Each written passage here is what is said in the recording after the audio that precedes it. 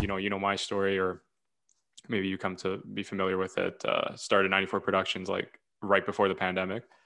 Yep. I always tell this story. So I was working a lot of odd jobs, and then I was working corporate jobs because I graduated in marketing.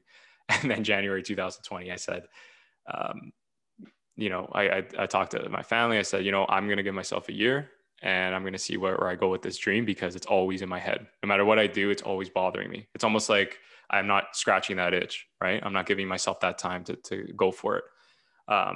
Because I realized, my 20s I'm running out of time. I was 25 at the time when I said that speech.